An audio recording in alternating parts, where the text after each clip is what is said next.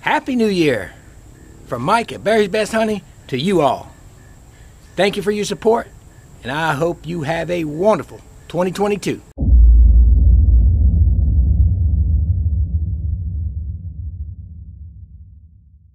Hey there, folks. It's Barry's Best Honey. I'm Mike, and I do bees. Welcome back to Southeast Louisiana.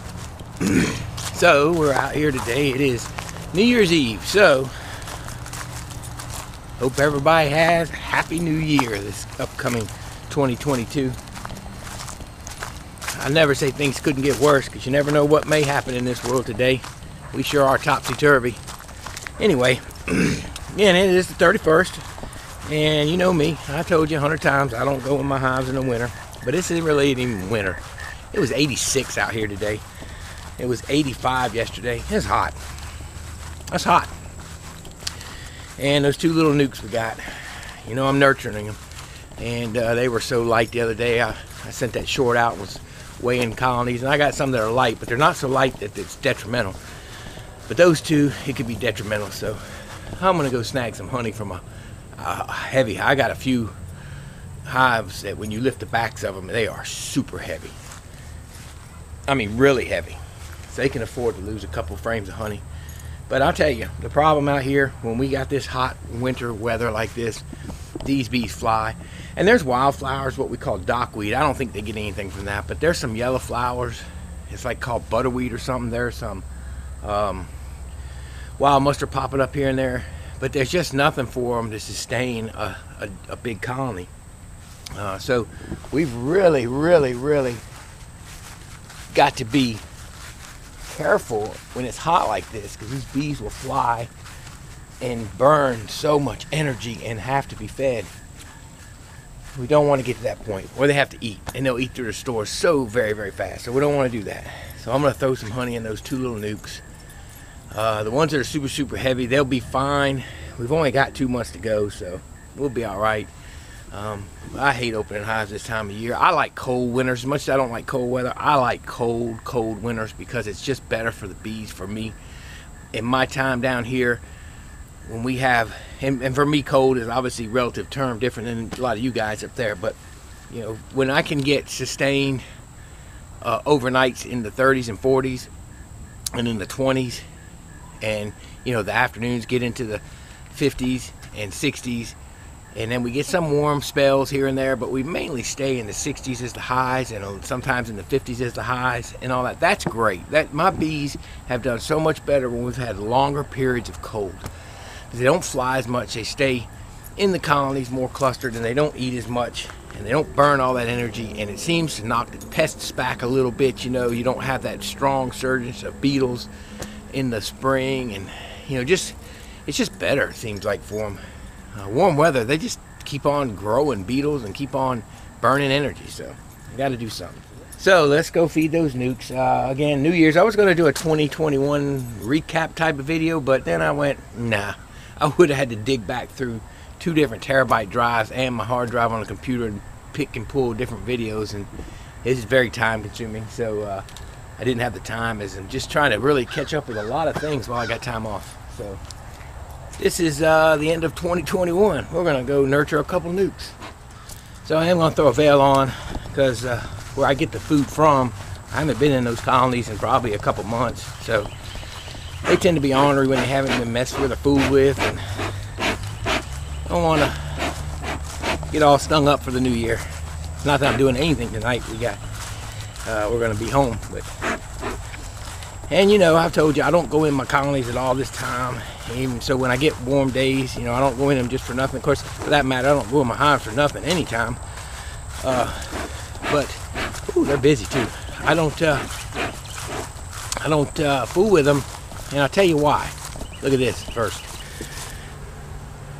Plenty of activity on a warm winter's day.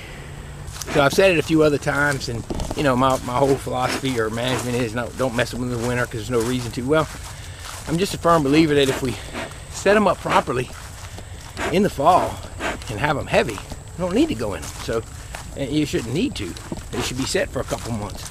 Just because it's warm, I don't feel like I need to go in and disturb them and take a chance of messing something up. And so, as you know, being that I'm nurturing these 2 NUCs, got to do something for them. And even though I got warm weather, we actually got some 20 and 30 degree weather coming in the next couple days, so I really can't feed them. And I'm not going to put any dry sugar on them just yet. I'd rather give them some honey frames, which I should have. So let's figure out which one's good and heavy. I can't remember. There was like 4 or 5 of them that were super heavy, and we'll rob from there. Let me look around and I'll get back. This colony was one that needed to do some growing coming out of spring. Look at the beetles, guys. See? Cold winters help with that.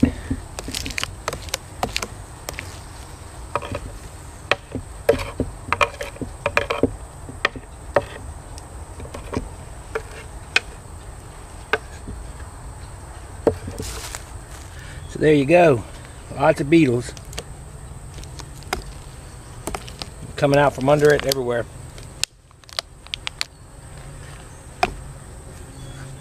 They had them trapped and the oil is dried up and they're inside there. That one tried to take flight.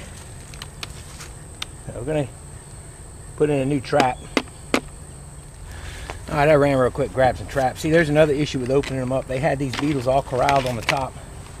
And some of y'all might be freaking out when you see that many beetles, but I see them from time to time like that.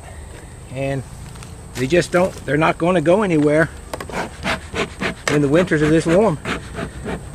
Now those beetles that would have been in that corralled inside there, they would have froze if we'd had sustained cold weather, but we didn't. And we haven't, and we're not going to. We're going to get some cold nights coming, but it's not going to last long. So it's just something we deal with down here. You just have to hope your bees are strong enough to control them. Whew, they don't like me taking it. And I just ripped it. So we're going to close this up pretty quick. We got honey laying around.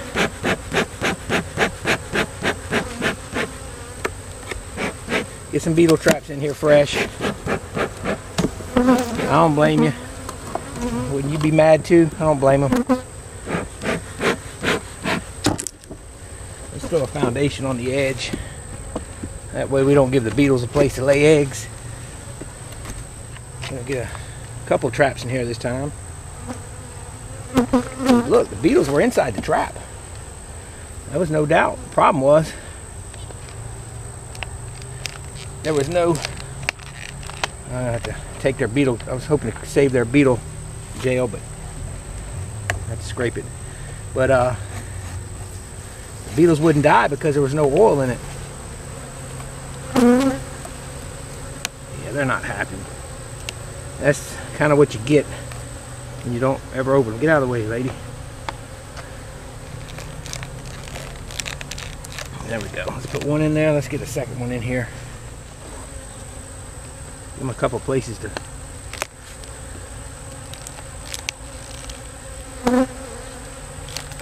There we go. Let's get a lid back on these bees. You can't blame them for being upset. I just tore honey from them. And we'll see about getting another one opened up.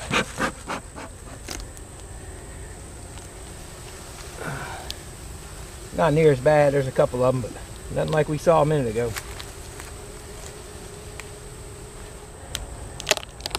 Let's see what this trap is.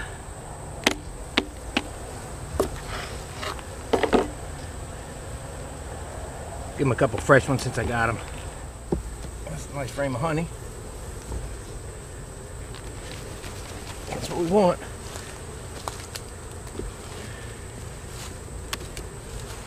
This frame out here.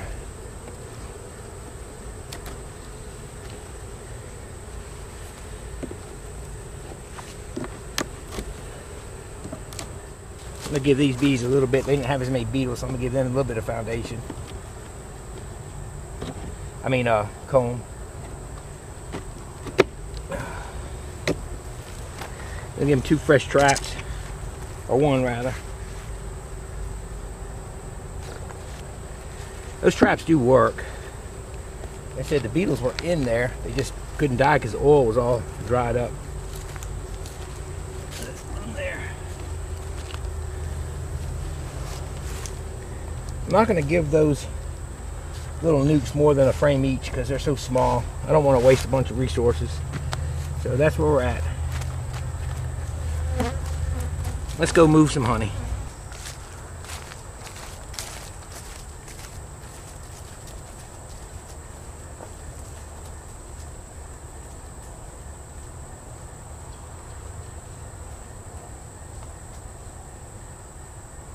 Alright, so here we are at our little nukes. This one here this is done. Put that bucket in. Let's do a little smoke to them. They're so tiny. There's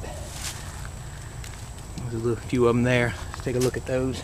They're so tiny. They don't need a lot of food. Now the issue, you're going to say, well, you're putting this on the side. And you're right. They can't move over to this should they have to cluster. Well, it's always ideal to have it above them, where they can get to it as they move up naturally. But we can't do that. I have some fondant on order. I don't want to do dry sugar if I can help it. I've always told you that, but I'm going to try some fondant this year and see what that does. That's soft. You got to be careful down here when it gets hot because it runs. See, that's got nectar in it still. So they're going to get plenty. They still got a little bit. But anyway, the fondant would lay up here and that would be good for them. I think it'd be better, I feel like. So, they can't move to the side when they're in the cluster maybe until it warms up, but we warm up every day here, so they should have no problem moving and eating. There's the queen.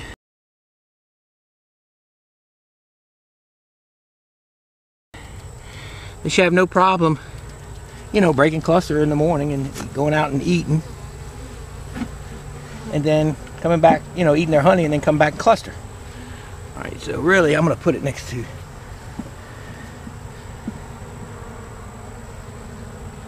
I'm going to do this, I'm going to do this, I'm going to give them this. I'm going to take this foam out. Remember, honey does insulate. They're going to have more honey than they got bees. I'll throw this in here. I didn't see any beetles in here, that's good. They sure couldn't take it. So let's do that. Let's put this back in. And that gives them honey on either side of the nest. There's nothing on top, so that is not a good thing for anybody that might be asking that question or wondering. But hey, we don't stay clustered around here long enough for them not to be able to move. Up north, that would be a problem. Up north, they can't move to the honey when they're in that cluster. Let's do the same with this other one. This one actually has a little bit of weight left to it. This one I fed, and it's not super. It's kind of light, like on one side, like in the back of it. But they got more bees. So let's look. Nothing there. Didn't see any beetles on these either. And this is usually the beetle spot over here. Tell you, I am glad I put a jacket on, full jacket, because those bees back there got nasty. They don't like you in here, I can tell you that, when you haven't been in them in a while. There's just a little bit on that. So we'll probably replace that frame because this has got the least amount of action. Okay.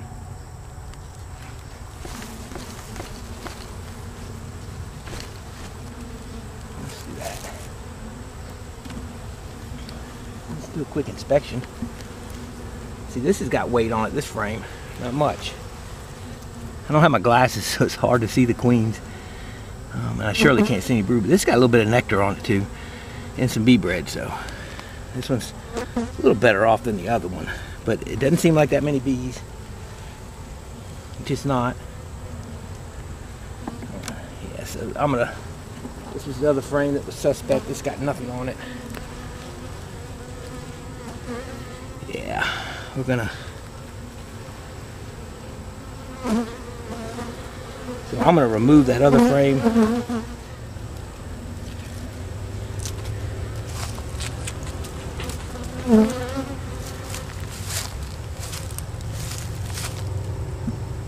There you go, nice full frame of honey.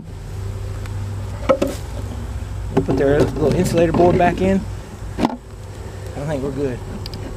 That'll do it. Easy, right? That's beekeeping in the winter time.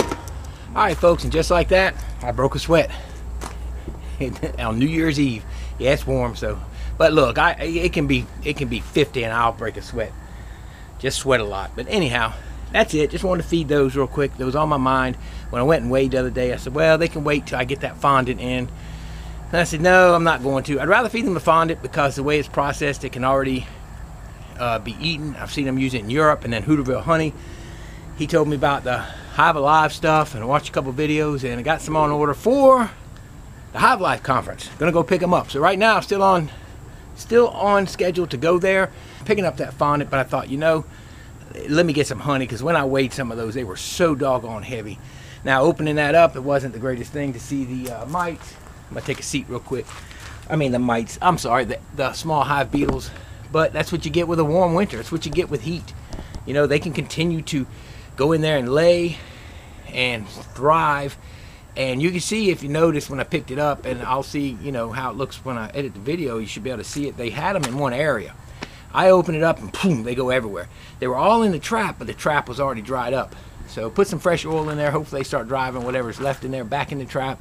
But that's what we get with these warm winters. But good cold winters seem to do so much better for my bees and pests.